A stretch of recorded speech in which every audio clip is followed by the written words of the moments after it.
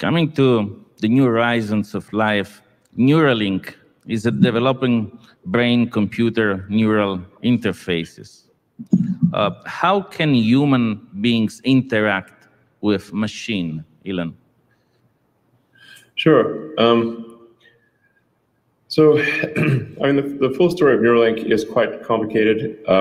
The overarching goal with Neuralink is to mitigate the AI control risk, so that as AI gets smarter and smarter, we need to do something to enhance the bandwidth between ourselves and machine extension of ourselves. Like, we are already a cyborg to some degree, in that our phones and our laptops and our computer applications are an extension of ourselves. But the bandwidth to the computers, especially to the phone, is very slow, where we essentially are outputting with thumbs, two slow-moving thumbs. This is a very low bandwidth situation.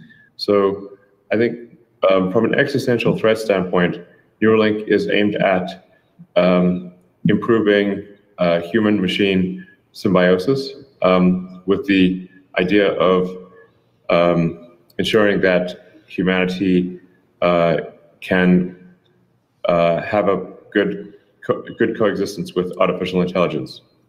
Now, in the short term, over the next several years, Neuralink will attempt to solve a number of brain injuries and brain diseases. So our first application, for example, is to enable someone who is a quadriplegic or tetraplegic to be able to control their computer or their phone just by thinking. And we've already demonstrated this actually with a monkey that can play video games and use a mouse cursor and click on things on a computer. And so we're very confident this will work. And hopefully we'll have our first human trials in the next 6 months or so.